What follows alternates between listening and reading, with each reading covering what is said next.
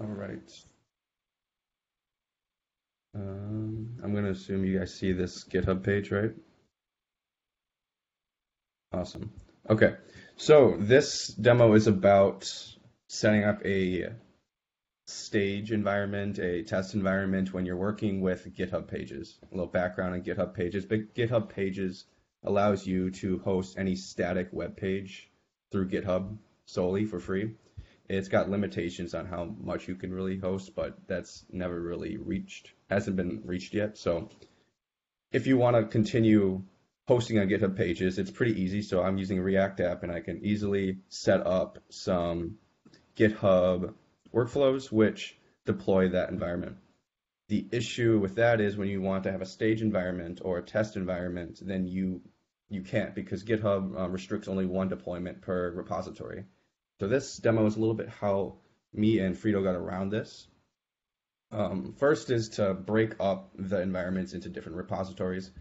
So we wanted a stage environment, so now we also have a stage repository. This repository is completely locked down. No one can make requests, issues, whatever. All it is just holding some static web page code. And then we also have the main repository over here, where people can make issues, pull requests, and it works like just any other repository that's inside thoth-station. So bots work, everything's fine. And when you do a pull request, this is where everything gets a little bit more tricky. Instead of it pulling in before, it would pull into the master branch, and then that would be deployed into the GitHub Pages branch, which is where, that's 404 out, but it would deploy into the GitHub Pages branch, which would have all the static code.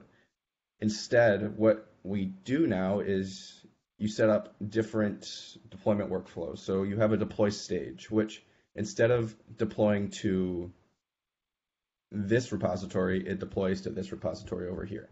So this source code in this repository will always be deployed with the latest version of it inside this repository over here.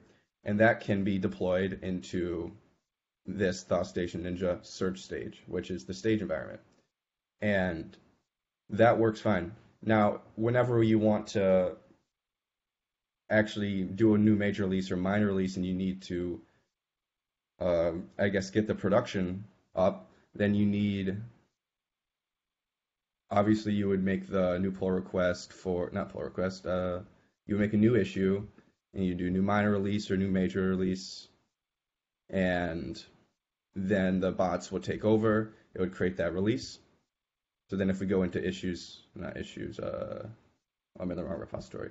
You go into actions, it would automatically do a deploy production, which triggers when a tag is made. So when tag 000 was made, then the production would get deployed, and then this URL or this endpoint right here, which is the production endpoint, would be updated with the most recent release code, while this will also still have the most recent release code as well, because that also gets updated whenever you merge the master.